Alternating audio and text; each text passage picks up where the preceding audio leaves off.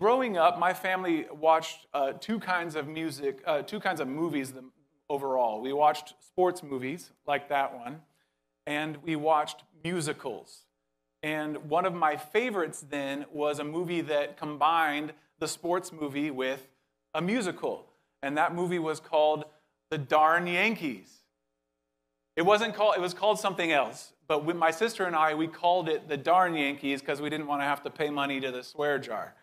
And so The Darn Yankees was one of my favorite movies growing up, and it tells the story about a fan of baseball who made a deal with the devil so that he would become a good baseball player and be one of the best, an all-star in baseball. And it turns out he sold his soul to the devil and became a really good baseball player. But as we will find out, selling your soul to the devil has some downsides. And we actually have lots of different stories like that. We have different stories in our literature and in movies where that happens consistently. You could think about The Little Mermaid, where Ariel gives up her voice and et cetera, and ends up becoming one of those little squiggly things. When you make a deal with the devil, it always ends up costing you big time.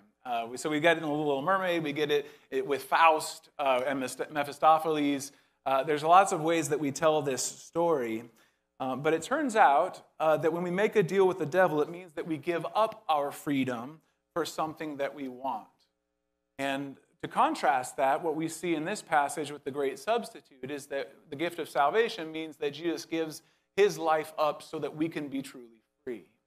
And we want to, if you take nothing else from today, I want you to take this idea that Jesus has given us salvation by giving up his life for our freedom.